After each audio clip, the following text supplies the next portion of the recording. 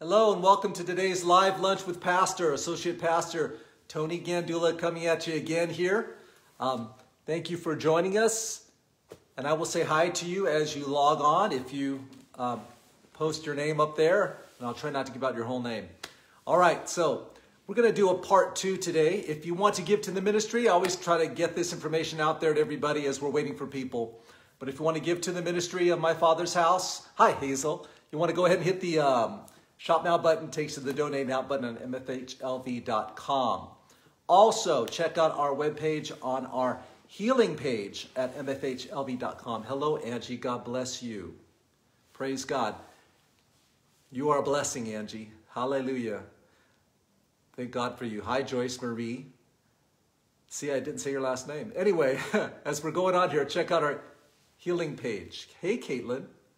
At mfhlv.com, and you will see manifestations of God's healing anointing happening there in the service.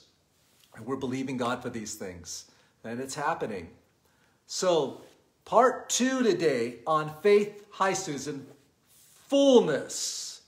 The fullness of faith, or the word faithful and its fullness. Now, obviously we're talking about God's own faithfulness.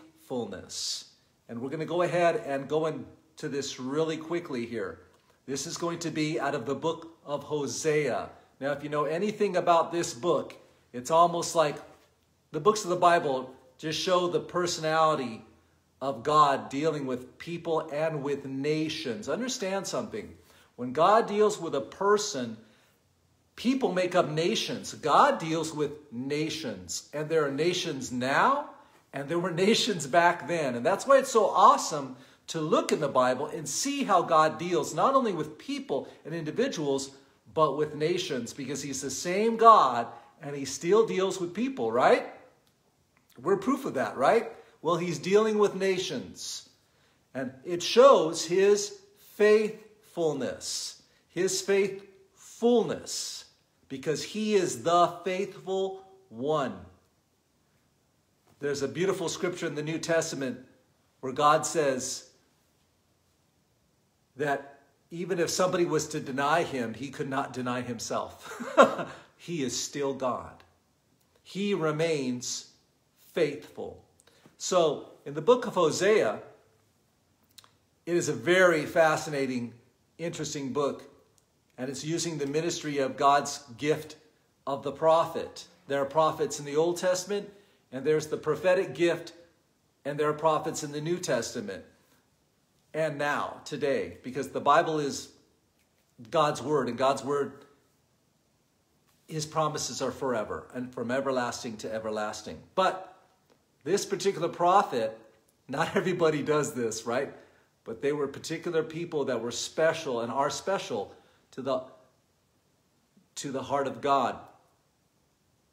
And I want to just jump into this by saying this prophet was called of God to marry a prostitute because God wanted a man to experience what he was experiencing with his people.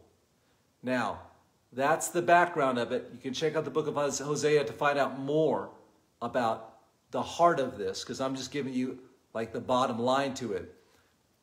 But here is this prophet who is in love with a woman who is a prostitute, and he marries her and he wants her to quit being a prostitute and to love him for who he is.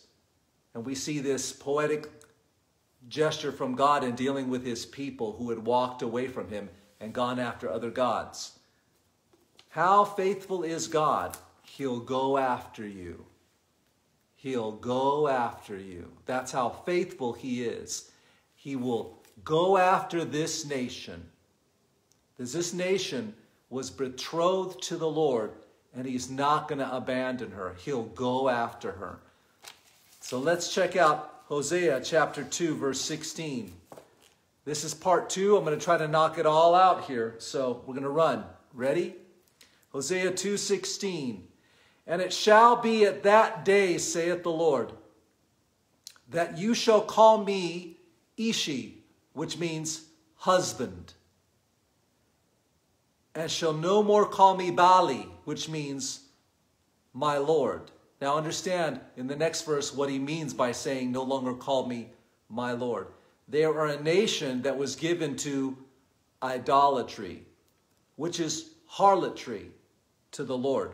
You're going away from him when you go into idolatry and you trust in idols. Remember we said, Psalm 37:3, trust in the Lord, do good, so shall you dwell in the land, so shall you be fed. So, what does he want them to call him? Look at the faithfulness of God. You will call me at that day my husband. Look at the desire for relationship and the type of relationship that God desires. Verse 17, for I will take, you shall call me Ishi, my husband, and no more call me Bali, my Lord. Verse 17, for I will take away the names of Baalim or Baal out of her mouth. They shall no more be remembered by their name. Another version, the Berean Study Bible says, I will remove from her lips the names of the Baals. Those are the false gods, the idols of the land. No longer will their names be invoked. Won't come out of her mouth anymore. She's going to call my name, and my name isn't going to be another god. It's going to be my husband. Verse 18. Now, this is very important, so I want to cover it, but I'm going to cover it quickly because I want to be in our time frame. And in that day will I make a covenant for them. Look how faithful God is. I'm going to do this for you. I will make a covenant for them with the beasts of the field, with the fowls of heaven, with the creeping things of the earth, of the ground, and I will break the bow and the sword and battle out of the earth, and I will make them to lie down safely. In other words, this is my wife, this is my spouse. I'm making a covenant with her and the land, with her and where she lives and how she's going to be fed. Remember Psalm 37:3, trust in the Lord, do good, so shall thou dwell in the land, and so shall thou be fed. You will find and have a place with God. And it's a place of relationship where he is, as a husband, taking care of his spouse, his wife. Male to female. Verse 19, and I will betroth thee unto me forever.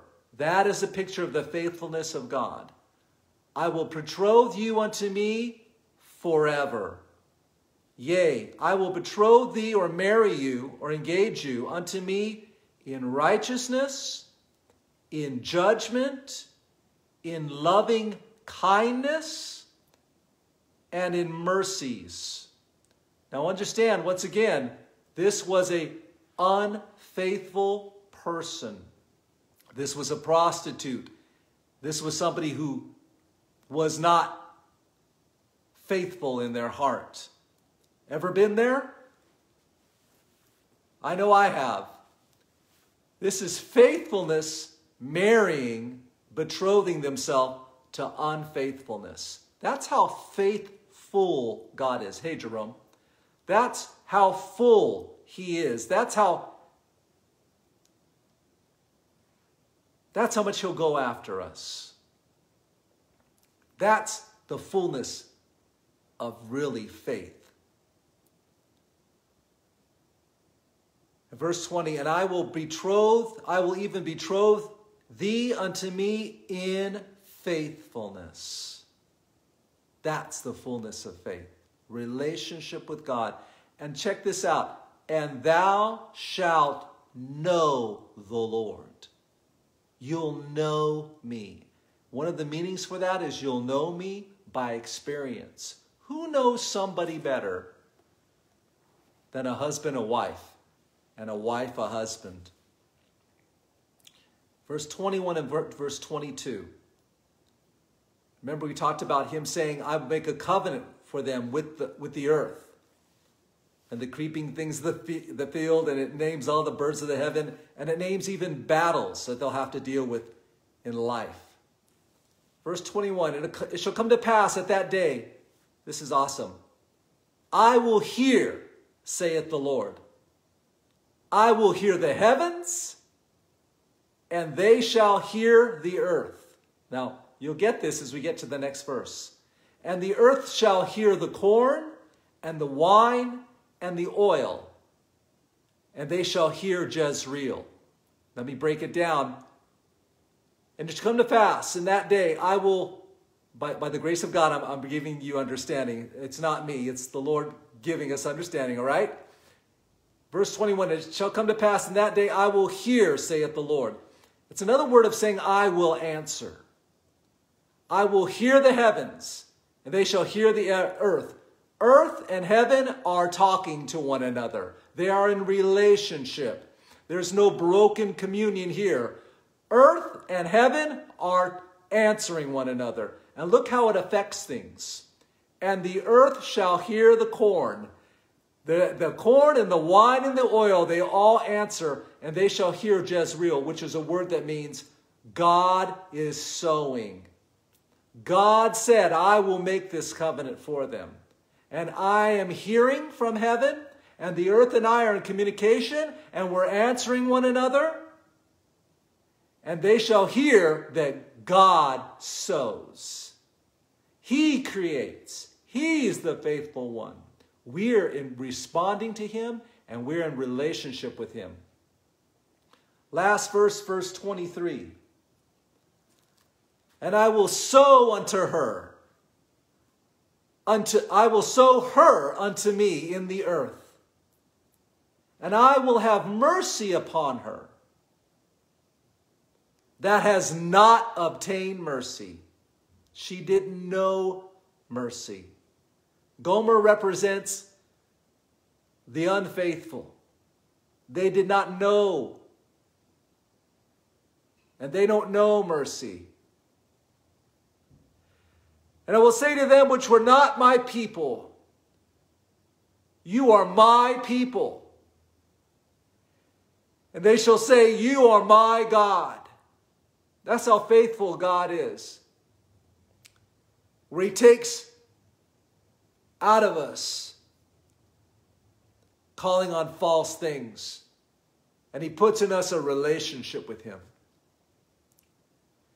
He's faithful to us as people, and he's faithful to our nation. And I'm talking about America. The Bible says that mercy endures forever. It'll endure past judgment. Any affliction or any disease or any illness. Mercy endures forever. I just worship you, Lord God, right now for your faithfulness, for your loving kindness and your mercy that endures, that outlasts any affliction, any judgment. We pray that over our nation, O God, over our hearts and our families this day, in Jesus' name. Jesus loves you. His mercy is being poured out toward us and our nation. Our job is to receive it. As believers, our job is to believe it and pray it and speak it over other people, that their hearts would turn and our nation's heart would turn to the Lord. Those in rebellion, those who don't know what it is to be faithful. They haven't experienced that before. But faithfulness will go after them. So, Lord, we thank you. If you don't know Jesus, you just have to surrender to somebody who loves you so much, he's going after you. We love you. God bless your day. And thank you for sharing this time with us.